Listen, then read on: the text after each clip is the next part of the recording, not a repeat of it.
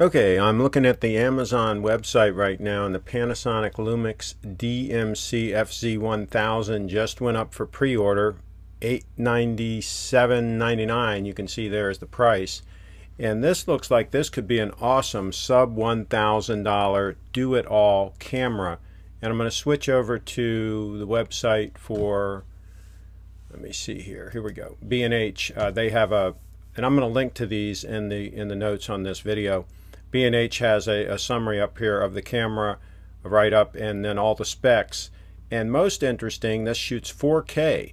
So for under $1,000 to shoot 4K video, and it is at 30 frames a second. I would have liked to have seen 60 frames a second, but it does shoot 4K video.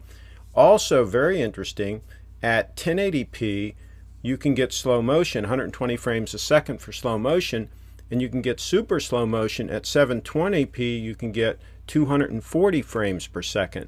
So that is really cool. When I'm shooting like Audrey Schur and she's doing hooping, by the way, check her out at hoopinglive.com, hoopinglive.com. We can get that super slow motion of her doing her tricks with the hoop, and it just really looks gorgeous to be able to do that. And for people to learn, they can see in slow motion how she does those various really cool moves with the hoop. And there's a lot of times when you want to use slow motion, so that comes in really handy. This has the 1-inch sensor similar to the one that's used in the Sony RX10, and so that is a great sensor. This lens has a super reach. It's equivalent of, I believe, about 25 millimeter out to 400 millimeter, but it's not quite as fast as the RX10, which is a fixed f2.8 aperture. This goes to f2.8 to f4. As you zoom out, it rapidly goes to f4 as you zoom in on the subject, I mean. So, but still, that's a pretty fast lens. It's going to be pretty good in decent light. It should be good in relatively low light as well. These modern sensors are pretty good.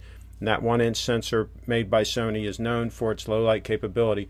So that should be pretty good. This does have a mic input, which is huge. The new RX100 Mark III, just announced by Sony, does not have a mic input. I would have bought one, but it just does not have a mic input. I will not buy a camera without a mic input. I did pre-order one of these. By all accounts, it should be a very good walk-around, do-everything camera.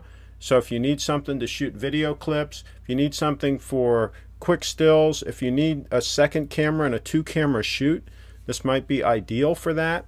I mean, you got a bag of lenses here. Are you kidding me? Out to 400 millimeter, 25 to 400 millimeter? That's like having a bag of lenses with you at all times.